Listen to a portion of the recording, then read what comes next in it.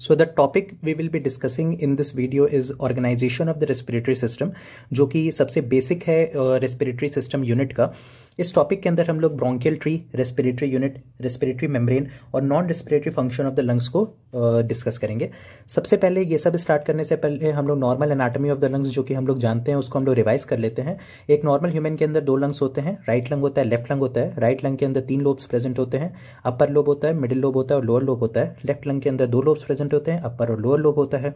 In lungs को surround करने के लिए प्लूरा होते हैं, जो अंदर की तरफ प्रेजेंट होता है उसको हम लोग विसरल प्लूरा कहते हैं, और जो बाहर की तरफ प्रेजेंट होता है उसे हम लोग पैरेटल प्लूरा कहते हैं। इन दोनों के बीच में एक स्पेस प्रेजेंट होता है जिसको हम लोग प्लूरल स्पेस कहते हैं, जिसके अंदर प्लूरल फ्लूइड प्रेजेंट होता है। और ये प्लूरल फ्लूइड जो होता है वो ल्यूब्रिकेंट की तरह काम करता है, क्योंकि हम लोग जब भी रेस्पिरेट करते हैं, दैट इज इंस्पायर या फिर एक्सपायर करते हैं, तो फिर हमारा लंग्स या तो कॉन्ट्रैक्ट या तो रिलैक्स करता है। और इस कॉन्ट्रैक्शन और एक्सपेंशन की वजह से, ये कॉन्ट्रैक्शन या फिर एक्सपेंशन प्रॉपरली हो सके, इस वजह से एक ल्यूब्रिकेंट की रिक्वायरमेंट होती है जो कि प्लूरल फ्लूइड होता है, जो कि पैराइटल और विसरल फ्लूइड के बीच में प्रेजेंट होता है।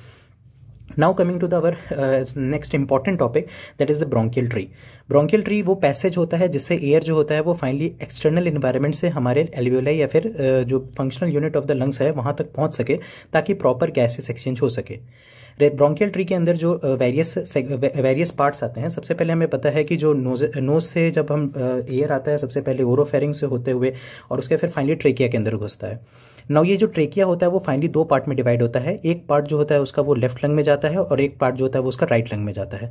तो ये जो दोनों पार्ट में ट्रेकिया डिवाइड हुआ उसको हम लोग कहते हैं प्रिंसिपल ब्रोंकाई। तो ट्रेकिया सबसे पहले डिवाइड हुआ प्रिंसिपल ब्रोंकाई में, जो कि इंडिविजुअल लंग्स के अंदर चला गया। नाउ इन लंग्स के अंदर जाने के बाद फिर से इसका डिवीजन होता है और ये प्रिंसिपल ब्रोंकाई डिवाइड होकर के इसके जो डिवाइडेड सेगमेंट्स होते हैं वो इंडिविजुअल लोब्स के अंदर जाते हैं। तो इसी तरह जो प्रिंसिपल ब्रोंकाई होता है वो फाइनली डिवाइड हो जाता है लोबर ब्रोंकाई में।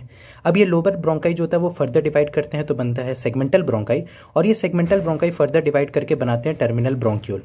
यहाँ तक का जो जोन होता है ब्रोंकियल ट्री का उसको हम लोग कहते हैं कंडक्टिंग जोन, क्योंकि यहाँ पे सिर्फ और सिर्फ जो एयर होता है वो कंडक्ट होता है हमारा ट्रैकिया से लेकर के और नीचे की तरफ तक। यहाँ पे कोई भी गैसियस एक्सचेंज नहीं होता है। बट टर्मिनल ब्रोंक्यूल के आगे अगर हम लोग देखें तो जो आता है रेस्पिरेटरी ब्रोंक्यूल, ये जब टर्मिनल ब्रोंक्यूल सपोज करो यहाँ तक था, यहाँ तक कोई एल्वियोलाई नहीं प्रेजेंट था, बट यहाँ से आगे जब हम लोग बढ़ते हैं तो उसको हम लोग कहते हैं रेस्पिरेटरी ब्रोंक्यूल। क्यों इसको रेस्पिरेटरी ब्रोंक्यूल कहा जाता है? क्योंकि इसके सराउंडिंग प्रेजेंट होता है एल्वियोलाई, और ये एल्वियोलाई जो होता है वो मेन सबसे इंपॉर्टेंट होता है गैसेस एक्सचेंज करने के लिए। तो जो सबसे बेसिक होता है गैसेस एक्सचेंज करने के लिए वो होता है एल्वियोलाई, और ये एल्वियोलाई प्रेजेंट होना स्टार्ट हो जाता है रेस्पिरेटरी ब्रोंक्यूल से। तो जहाँ से एल्वियोलाई का प्रेजेंस हमें दिखने लगता है उसको हम लोग कहते हैं रेस्पिरेटरी ब्रोंक्यूल। फिर ये रेस्पिरेटरी ब्रोंक्यूल थोड़ा सा और आगे जाता है तो उसको हम लोग कह देते हैं एल्वियोलर डक्ट। ये जो एल्वियोलर डक्ट होता है यहाँ पे एल्वियोलाई ज़्यादा सराउंड कर रहे होते हैं, इस वजह से और ज़्यादा इससे गैसियस एक्सचेंज होता है, और फाइनली ये एल्वियोलर डक्ट जो होता है वो टर्मिनेट कर जाता है एल्वियोलाई में, जहाँ पे प्रॉपर गैसेस एक्सचेंज होता है। तो ये जो पूरा जोन था जो कि टर्मिनल ब्रोंक्यूल के बाद का जोन था, जहाँ पे रेस्पिरेटरी ब्रोंक्यूल आ जाता है, एल्वियोलर डक्ट आ जाता है और एल्वियोलाई आ जाता है, उसको हम लोग कह देते हैं रेस्पिरेटरी जोन, क्योंकि यहाँ पे प्रॉपर गैसियस एक्सचेंज होता है। तो ब्रोंकियल ट्री के अंदर 2 जोन हो गए, कंडक्टिंग जोन और रेस्पिरेटरी जोन। कंडक्टिंग जोन के अंदर ऊपर से अगर चले तो सबसे पहले ट्रेकिया, वो डिवाइड हुआ प्रिंसिपल ब्रोंकाई, वो डिवाइड हुआ लोबर ब्रोंकाई, वो डिवाइड हुआ सेगमेंटल ब्रोंकाई, और वो डिवाइड हुआ तो बना टर्मिनल ब्रोंक्यूल। उसके बाद आ जाता है रेस्पिरेटरी जोन, जिसके अंदर टर्मिनल ब्रोंक्यूल जो होता है वो आगे कंटिन्यू होता है रेस्पिरेटरी ब्रोंक्यूल में, जिसके वॉल्स पे प्रेजेंट होता है एल्वियोलाई। रेस्पिरेटरी ब्रोंक्यूल जो होता है वो आगे की तरफ कंटिन्यू होता है एल्वियोलर डक्ट में, और एल्वियोलर डक्ट जो होता है वो फाइनली एल्वियोलाई के अंदर जाकर के टर्मिनेट कर जाता है। अब रेस्पिरेटरी यूनिट क्या होता है? तो रेस्पिरेटरी यूनिट कुछ नहीं, बस ये जो रेस्पिरेटरी जोन के अंदर जो पार्ट आते हैं, that is respiratory bronchiole plus alveolar duct plus alveoli, इन तीनों को मिलाकर के हम लोग रेस्पिरेटरी यूनिट कहते हैं। Now coming to the respiratory membrane. Respiratory membrane वो इफेक्टिव बैरियर होता है जो कि एक्चुअली में गैसेस एक्सचेंज के लिए बैरियर का काम करता है। जो प्रॉपर गैसेस एक्सचेंज एल्वियोलाई और ब्लड वेसल्स के बीच में होना चाहिए, उस प्रॉपर एक्सचेंज के लिए एक बैरियर बीच में प्रेजेंट होता है जिसको हम लोग रेस्पिरेटरी मेम्ब्रेन कहते हैं। मतलब ये गैस को, ये पूरे बैरियर को क्रॉस करके जाना है ब्लड वेसल्स में, ताकि उसका ultimate exchange of the gas हो सके। इस बैरियर को हम लोग रेस्पिरेटरी मेम्ब्रेन कहते हैं। नाउ ये barrier that is respiratory membrane के अंदर क्या क्या आता है, what it includes is like, अगर यहाँ पे गैस आया तो गैस को सबसे पहले एल्वियोलाई के अंदर प्रेजेंट सर्फेक्टेंट को क्रॉस करना होगा। सर्फेक्टेंट के बाद बाद उसको एल्वियोलर की एल्वियोलर एपिथीलियम को उसको क्रॉस करना पड़ेगा। फिर उसके बाद उसको एपिथीलियम का जो बेसमेंट मेम्ब्रेन होता है जिसके ऊपर ये एल्वियोलर एपिथीलियम लाई करती है, इस बेसमेंट मेम्ब्रेन को क्रॉस करना पड़ेगा। और फाइनली वो बीच में एल्वियोलाई और ब्लड वेसल्स के बीच का इंटरस्टिशियल स्पेस उसको क्रॉस करना पड़ेगा। फिर जब कैपिलरी के अंदर जाना होगा तो कैपिलरी का सबसे पहले बेसमेंट मेम्ब्रेन आएगा और फिर फाइनली कैपिलरी की एंडोथीलियम आएगी। तो ये टोटल 6 लेयर्स को इसको क्रॉस करना पड़ता है ताकि गैस जो है वो एल्वियोलाई से ब्लड वेसल्स के अंदर आ सके। सो ये रेस्पिरेटरी मेम्ब्रेन के अंदर अगर 1 से 6 नेमिंग करें तो सबसे पहले वो गैस को मिलता है सर्फेक्टेंट, उसके बाद फिर उसको क्रॉस करना होता है alveolar epithelium, then epithelial basement membrane, then interstitial space, then capillary basement membrane and then capillary endothelium. सो ये जो होते हैं वो रेस्पिरेटरी मेम्ब्रेन के अंदर इंक्लूड होते हैं। रेस्पिरेटरी मेम्ब्रेन जो होती है उसकी टोटल थिकनेस 0.6 माइक्रोमीटर होती है और उसका टोटल सरफेस एरिया जो होता है वो अप्रॉक्सीमेटली 70 मीटर स्क्वायर होता है। आफ्टर दिस जो हम लोग डिस्कस करने वाले हैं वो है non respiratory function of the lungs. Non respiratory function of the lungs में सबसे पहला फंक्शन हो जाता है इसका फिल्ट्रेशन फंक्शन, मींस लंग्स का सबसे प्रॉपर इंपॉर्टेंट फंक्शन होता है वो रेस्पिरेशन का होता है। इसके अलावा इसके जो फंक्शंस होते हैं like filtration function, immune function, metabolic function, phonation और एसिड बेस बैलेंस, ये इसके इंपॉर्टेंट नॉन रेस्पिरेटरी फंक्शंस होते हैं लंग्स के। एक एक को शॉर्ट में अगर हम लोग डिस्कस करें तो फिल्ट्रेशन फंक्शन कैसे परफॉर्म करता है लंग, तो कोई भी अनवांटेड पार्टिकल जो कि हमारे नॉस्ट्रल से अंदर जाता है उसको सबसे पहले हेयर्स एट द नॉस्ट्रल्स जो होती हैं वो उसको कैप्चर कर लेती हैं ताकि वो अंदर की तरफ लंग्स के अंदर ना जा पाए। उसके बाद अगर उसका जो डायमीटर होता है जो उस अनवांटेड पार्टिकल का वो 6 माइक्रोमीटर से कम होता है, 6 माइक्रोमीटर से अगर ज़्यादा होता है और अगर वो हेयर्स एट द नॉस्ट्रल से रुक नहीं पाया तो उसको रोका जाता है टर्बुलेंट प्रेसिपिटेशन से। टर्बुलेंट प्रेसिपिटेशन जो होता है वो ये होता है कि जो हमारे रेस्पिरेटरी सिस्टम के अंदर प्रेजेंट जो कॉन्का, सेप्टम और फेरेंजियल वॉल होते हैं, मींस जो नोज के अंदर हमारे कॉन्काय प्रेजेंट होते हैं, सेप्टम प्रेजेंट होता है और जो फेरिंग्स के अंदर जो फेरेंजियल वॉल प्रेजेंट होता है, ये सब जो होता है ये एक्चुअली में क्या करता है, एक बैरियर का काम करता है। मतलब जैसे ही एयर जाती है तो ये एयर जो होती है वो अपना डायरेक्शन और मोमेंटम चेंज करती रहती है इन सबसे टकरा करके, और जैसे ही इन सबसे टकरा करके अपना मोमेंटम चेंज करती है तो जो पार्टिकल्स होते हैं वो उतना इफेक्टिवली अपना मोमेंटम चेंज नहीं कर पाते हैं, जिस वजह से वो यहाँ पे एडहर्ड म्यूकोसा में जाकर के एडहर कर जाते हैं और म्यूकोसा में जाकर के एडहर करने के बाद फिर फाइनली वो क्या होते हैं, उसको एक्सपेल कर दिया जाता है। तो इसको हम लोग कहते हैं टर्बुलेंट प्रेसिपिटेशन।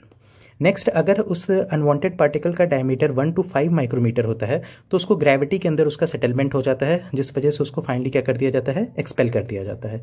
और अगर अनवांटेड पार्टिकल का डायमीटर 1 माइक्रोमीटर से भी कम होता है तो या तो उसको एक्सपायर कर दिया जाता है, मतलब वो एल्वियोलाई के अंदर पहुंच जाते हैं और फिर उसके बाद उनको जब एक्सपायर किया जाता है तो उनके थ्रू वो बाहर निकल जाते हैं, और या फिर वो एल्वियोलर फ्लूइड के अंदर सेटल हो जाते हैं। और इसीलिए स्मोकिंग जो होता है उसे हम लोग डेंजरस कहते हैं, क्योंकि वो 0.3 माइक्रोमीटर के पार्टिकल्स होते हैं उसके अंदर, जो कि कुछ तो एक्सपायर हो जाते हैं लेकिन जो एल्वियोलर फ्लूइड के अंदर लगातार एक्यूमुलेट होते जाते हैं, सेटल होते जाते हैं, वो हमारे लंग्स के अंदर प्रॉब्लम कॉज करते हैं।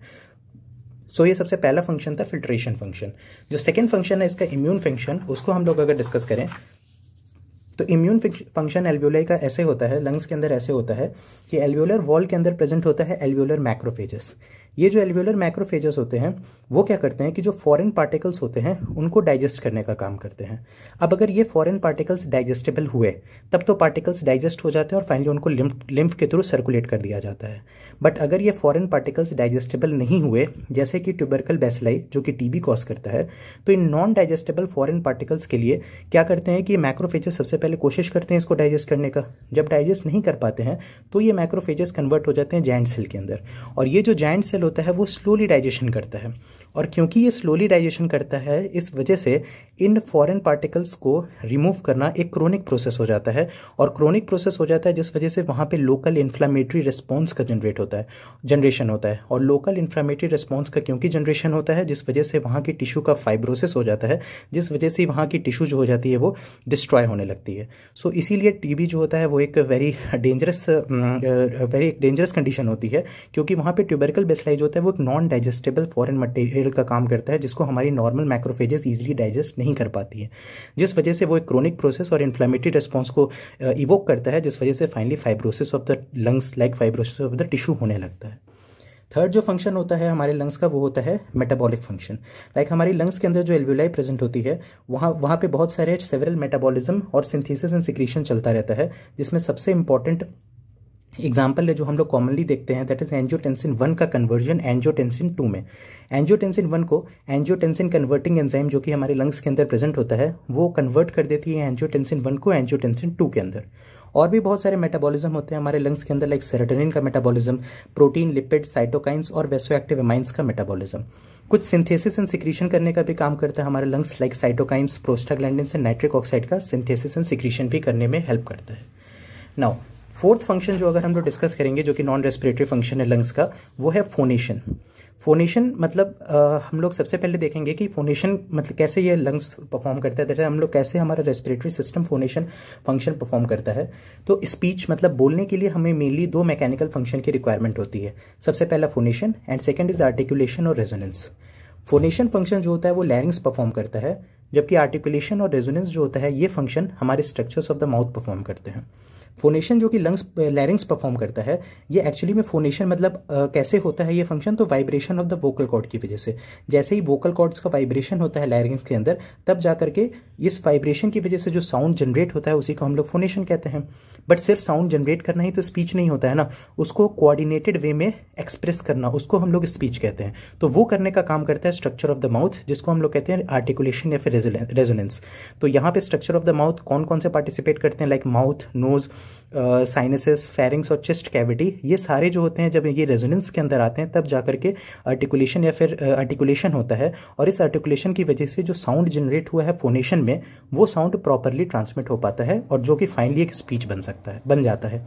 फिर स्पीच को कंट्रोल करने के लिए सिर्फ दो ये मैकेनिकल फंक्शन तो नहीं होते हैं, हमारा ब्रेन भी रिस्पॉन्सिबल होता है इस स्पीच को कंट्रोल करने के लिए।